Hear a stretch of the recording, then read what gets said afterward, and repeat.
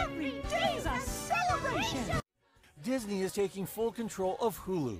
It notched a deal to buy Comcast's stake in the streaming service, known for movies and TV shows like The Handmaid's Tale. The agreement bolsters Disney as it gets set to take on Netflix. The film studio and entertainment giant that gobbled up the blockbuster Star Wars and Marvel Studio franchises is readying its own subscription streaming service with content like The Lion King.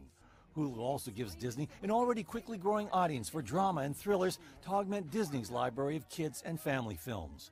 Hulu competes with Netflix and Amazon.com's Prime Video and has nearly 27 million paid subscribers. It added nearly 4 million in the first 4 months of 2019, putting it on track to surpass the 5.7 million Netflix added in all of last year. While Disney's takeover is immediate, the sale of Comcast's one-third stake won't happen until after January 2024.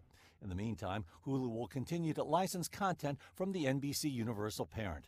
And there's a sweetener for Comcast shareholders worried about the sale, a $27.5 billion minimum valuation for Hulu baked into the deal.